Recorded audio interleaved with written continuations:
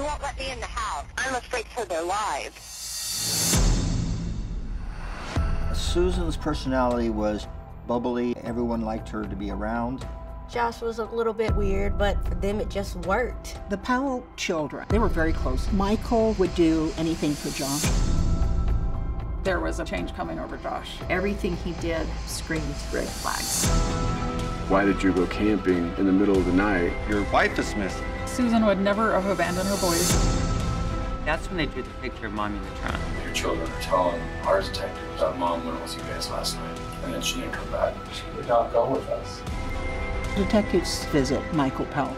If he did have knowledge, he would not share that knowledge with us. They find a new set of computers full of porn. Droplets of blood. They called it a house of horrors.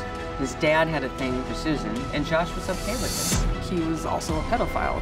She's living with this guy. She thinks he's gonna kill her. Next thing you know, the house explodes. Nobody has any answers. Anyone with someone missing still holds out hope.